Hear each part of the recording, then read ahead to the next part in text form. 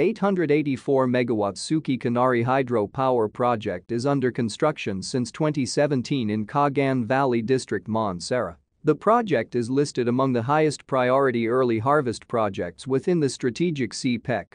It is a diversion-type runoff river project that poses minimal environmental and social impacts due to its high head and relatively short intake structure and reservoir. Let's witness the detailed insight of construction activities.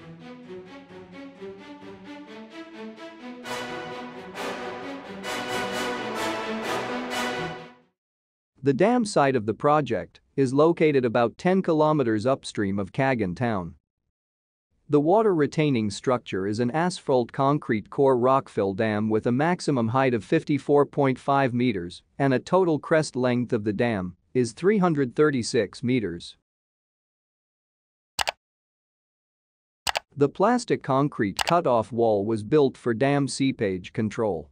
The placement of asphalt core and filling of main dam is in progress. Recently, the placement of asphalt layer has been halted due to temperature variation and dropped below zero at the construction site. On 27 November, the top slab of double-layer spillway has been completed successfully. The total poured concrete volume is about 156,000 cubic meters. Since the start of the structural concrete works of the spillway in February 2020, the construction team faced many difficulties such as extreme weather, the spread of the epidemic, and transportation of machinery and manpower. However, with determination and experience, this important milestone has been achieved. The National Highway, N15, which connects Gilgit-Baltistan through Naran Valley, will be inundated in the reservoir. About 5 kilometers long National Highway is under construction at a higher elevation which has a traffic tunnel of more than 400 meters length. The excavation, support installation, retaining walls, and construction of culverts are in progress. Water from the reservoir will be diverted through intake structure to run through 23 kilometers long concrete-lined headrace tunnel. The headrace tunnel is crossing through relatively high mountainous terrain and several fault zones. Due to long headrace tunnel, 8 adits provided the access, and excavation was done from multiple work fronts. The excavation with the drilling and blasting method is in progress. The support work is immediately installed after each round. Overall, 90% of excavation and support work of headrace tunnel has been completed so far. The concrete lining is in progress between breakthrough sections of headrace tunnel. In short section of the headrace tunnel where poor geological conditions and shallow overburden exist, steel lining was installed. The milestone was achieved in October 2021.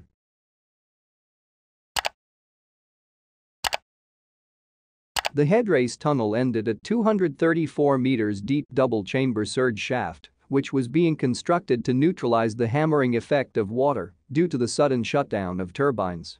The excavation of 25 meters diameter upper chamber is already completed, and widening of the guide shaft from 2 meters to 7.2 meters is in progress. Due to extremely poor ground conditions, mechanical excavation and installation of heavy support are being implemented. The valves will be installed at the beginning of the penstock system to control the water.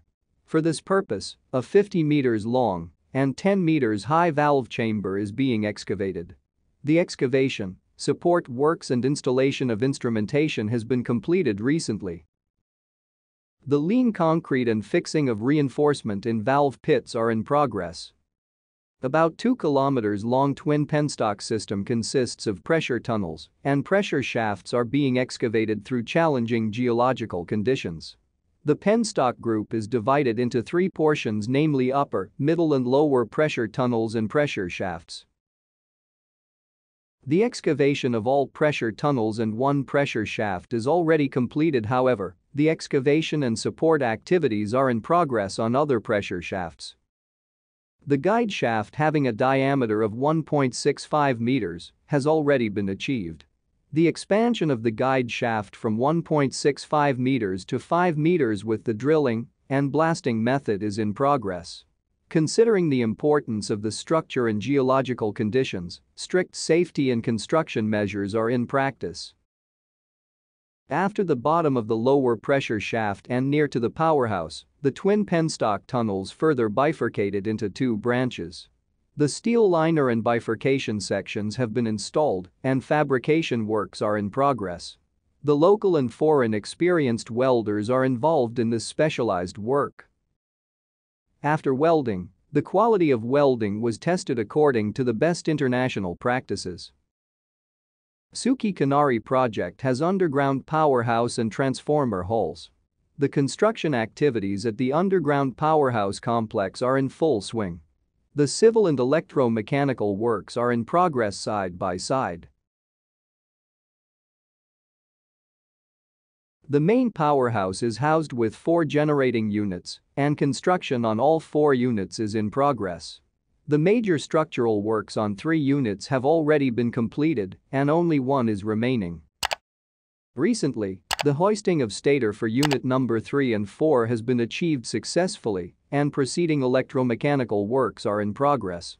The assembling works for unit number 2 stator have been started at the erection bay. After core lamination, the stator of unit number 2 will be hoisted into the machine pit.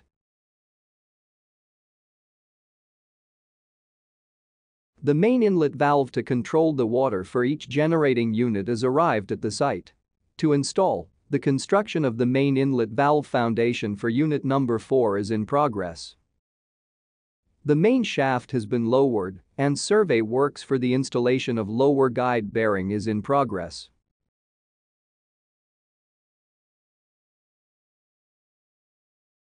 The Pakistan's largest Pelton turbines with 225 megawatts capacity for each generating unit will be installed in this powerhouse.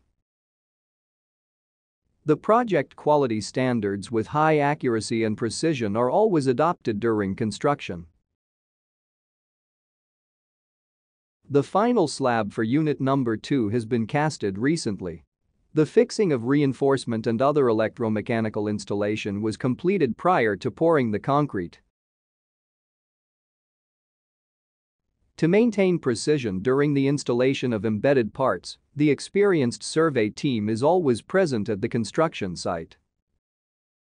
The transformer cavern is located 45 meters downstream from the powerhouse and connected with 4 bus bars and 2 internal access tunnels. The structural work of transformer floor has been completed. The installation of track for shifting of 13 single-phase transformers are in progress. The concrete slab for HV outgoing cable floor is in progress. The main transformer cavern and outdoor switchyard are connected through the GIL tunnel. Bus ducts from 4 units will be routed through 4 bus bar tunnels independently from the powerhouse to the transformer cavern and evacuated through the GIL tunnel.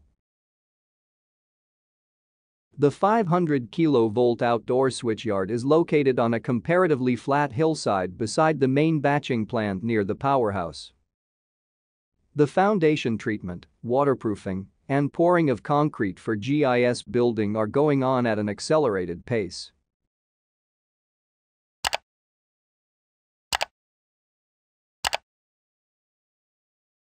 Considering the poor ground conditions, the steel lining has been designed for a short section of the headrace tunnel and the whole stretch of penstock system.